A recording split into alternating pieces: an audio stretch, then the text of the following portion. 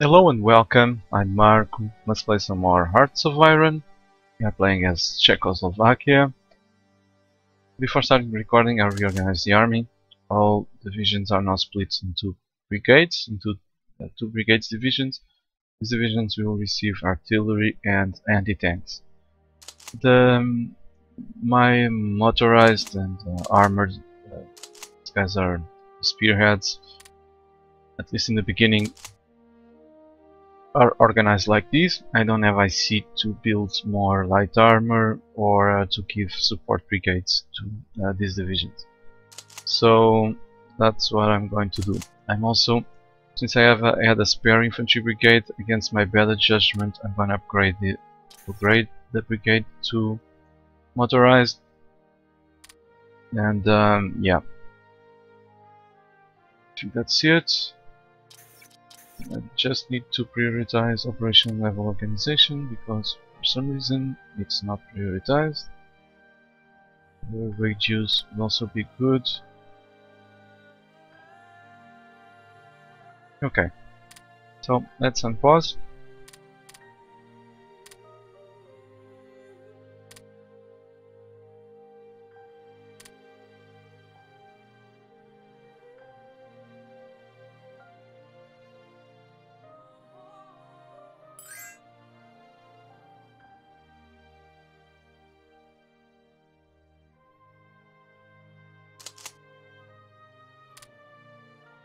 By the way, I just wanted to remind you that while the Let's Play with the Ottomans is still going on, that has priority over this Let's Play. So once in a while we'll get a new episode, but it will only be you'll only have regular updates when the Let's Play with the Ottomans is over. Okay, let's accept this AI offers.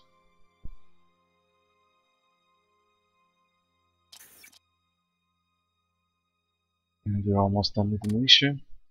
That's great.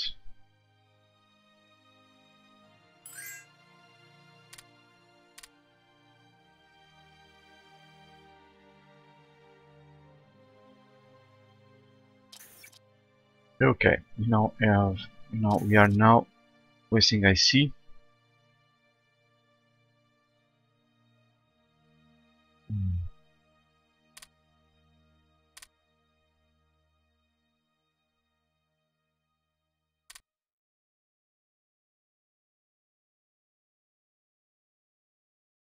Okay, this will do for now.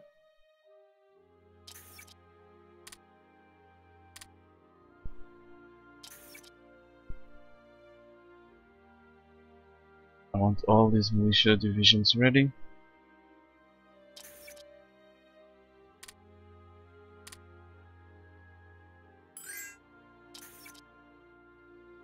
There you go. Now we are building only anti-tanks. Well, this is that part where I'm going to use one of the big exploits in this game. The biggest one that I know of. And before I do it, I have to say this. I never ever needed it before, because all countries that I play with, I have the time to develop and then face the strongest countries as Czechoslovakia. However, that I cannot do miracles. Countries like Albania,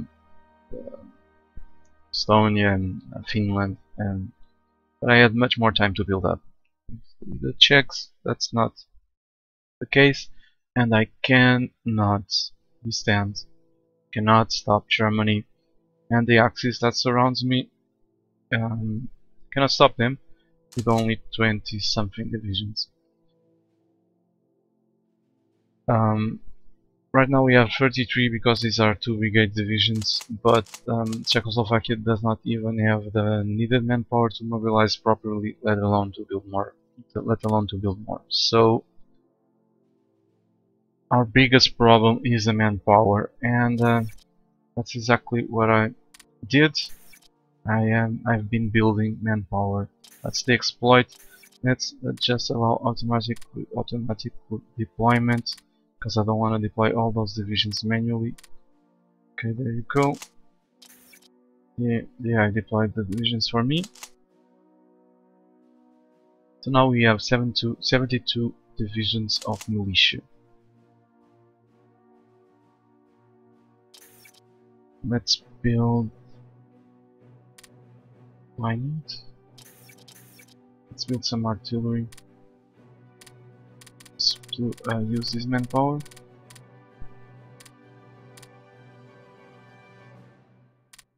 So now what I'm going to do is to switch my class from volunteer army to 3-year draft,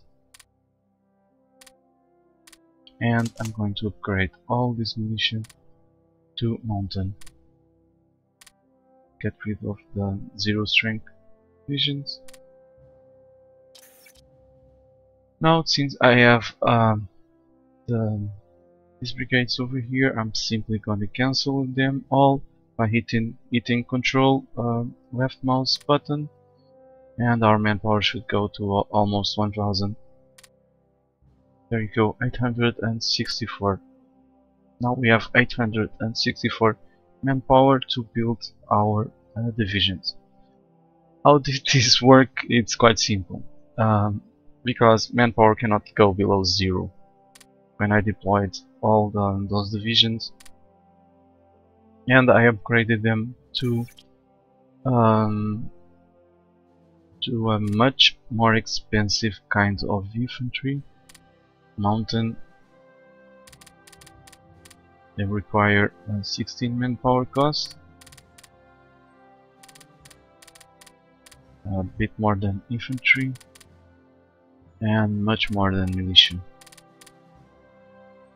Since the manpower cannot go below 0 and the game does not refuse to upgrade the brigades when we don't have manpower, then all those divisions went to the production. All those brigades went to the production screen as if they had their quota of manpower. They had full manpower for our current conscription law. That was of course not true. So when I cancelled, I got all that manpower that I never had. So there you go. Going back to volunteer army because it's much cheaper to build the units in volunteer army. So from this point on, I'm going to build lots of artillery. I think I need.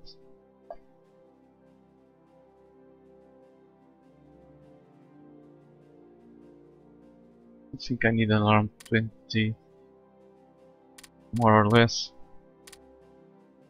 And I'm gonna start building divisions. My divisions, however, are going to be my main divisions are going to be these ones: infantry, militia, and 2 artillery.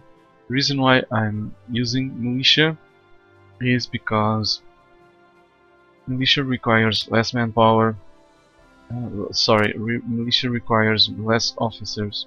If you see here, militia requires only 10 officers, while infantry and artillery requires 100. I don't have enough leadership to have a decent officer ratio if I build divisions of infantry plus artillery. So that's why I'm relying on militia. This gives a bit of firepower to the division and only requires 10% of the officers by comparison with the infantry brigade. Also, this militia brigade will give us a little small bonuses defending in mountains, forests, woods, and especially in urban terrain.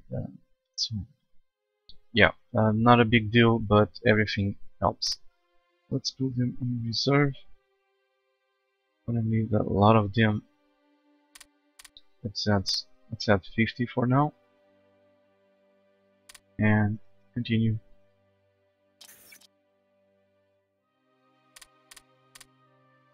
Check. I can declare war on Austria. our neutrality is going down, and the threat towards Austria is going up. So these guys are going to be the first ones to be attacked.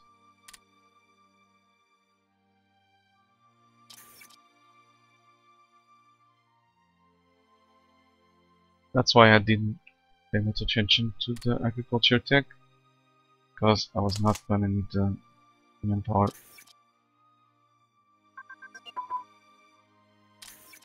I never did this before because this is almost cheating, and I don't like cheating. So, but under these circumstances, I have to do it.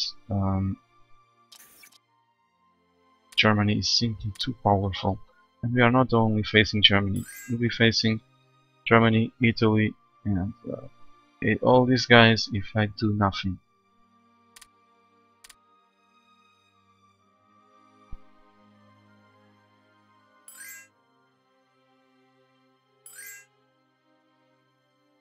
Okay.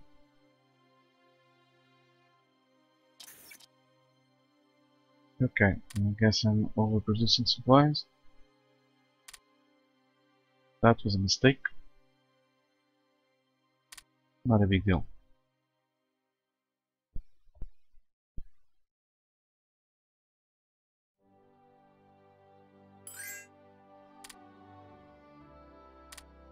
Nope.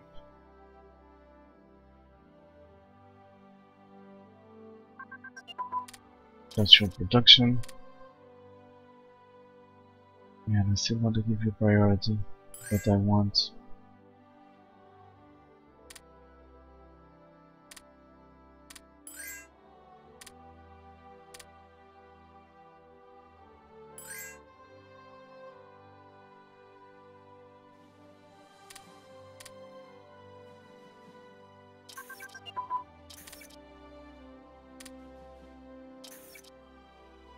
initial support weapons.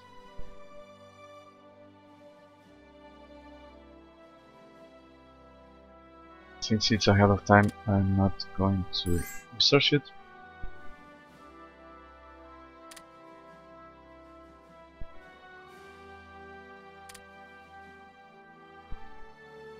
Damn, forgot to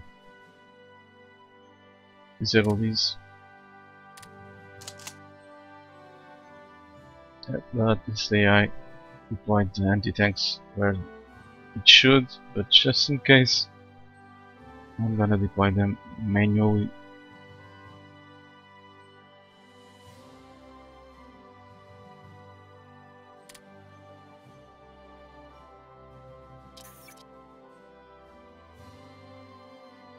I'm building the anti-tanks first because they are much cheaper, and that will increase cheaper in IC. That they will increase the artillery practical, that in turn will make the artillery cheaper,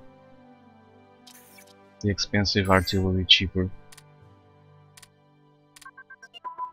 Education, awesome. Leadership.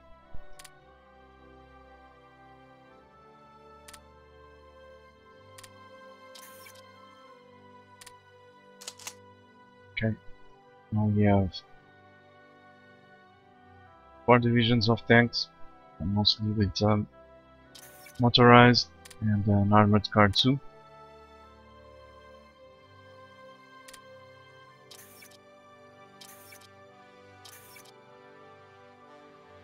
Soon we'll be able to go to war with Austria, so I will have to mobilize soon. Gonna create theater headquarters.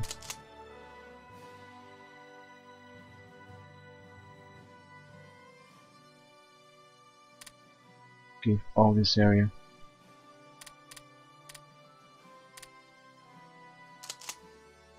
And only the border with Austria to our automated theater headquarters.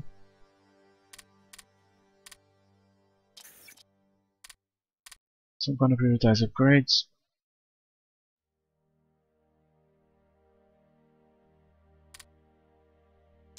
I'm not going to let them reinforce.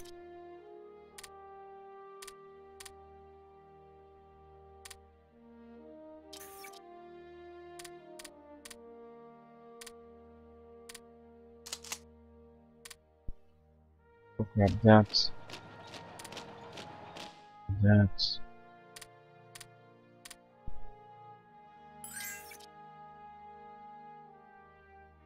Lack of troops, yeah, sure.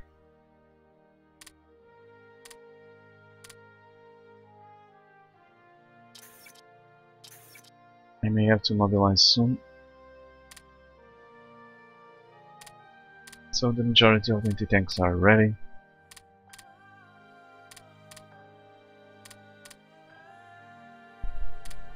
This will be the divisions that will have to deal with the tanks, German tanks. I'm gonna keep at least one of these divisions at each province.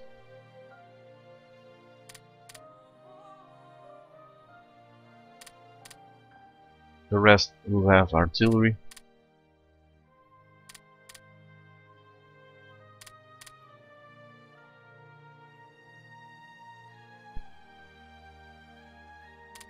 I built an extra anti-tank.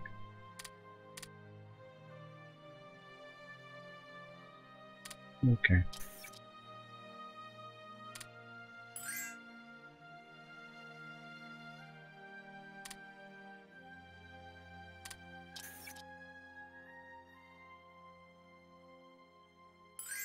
This will still take a while. Not much. Except this crap to see if they stop bugging me.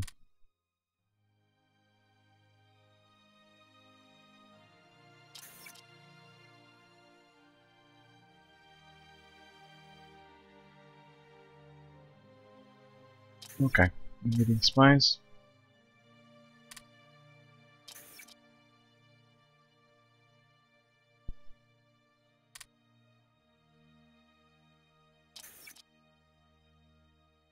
And we are needing officers.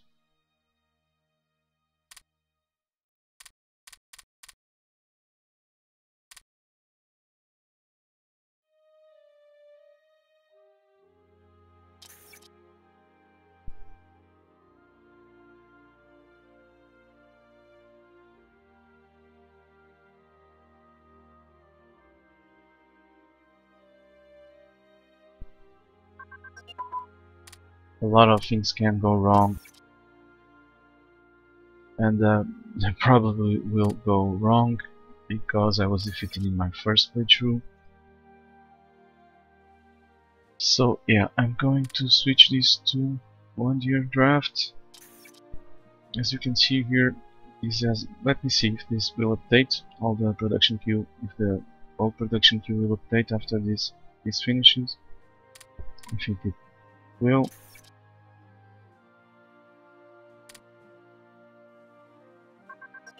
Yeah, it did. So no point switching the laws.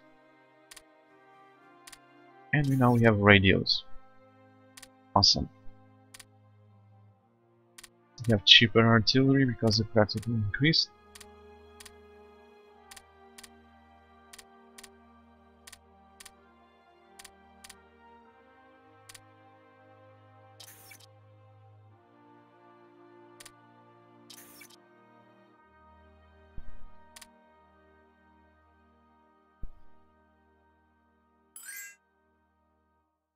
And the UK wants me to join the Allies. Of course I want. I want to remain neutral for as long as possible.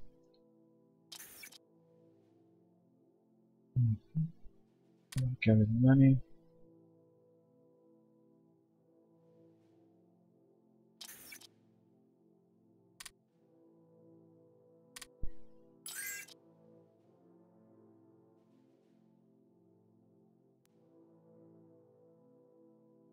Okay, I have to mobilize.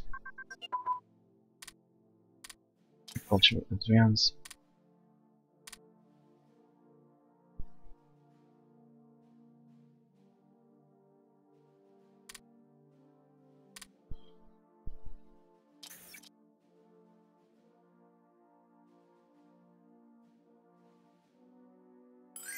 Okay, it's now time to mobilize and to switch some laws.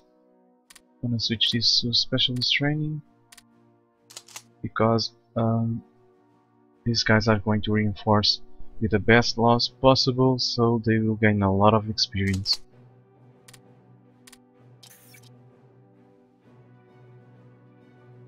Let's prioritize upgrade still. They will reinforce.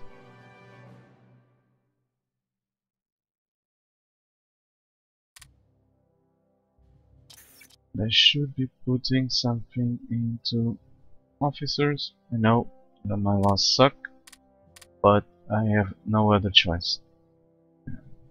I need to put something into officers. If I switch my laws to